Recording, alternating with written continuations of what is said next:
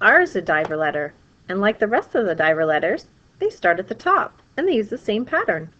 Dive down, swim up the same line, and over. Let's try again in a different color. Remember, keep your pencil on the page the whole time until you finish the letter. Starting at the top, dive down, swim up, and over. Then I can lift up my pencil. One more time. Should I start down here? No. I need to start at the top, where all the diver letters start. Dive down, swim up, and over. I kept my pencil on the page the whole time until I was finished the letter. Some people also like to think of the diver letters and R as a bouncer. Dive down, and then you're boing up and over.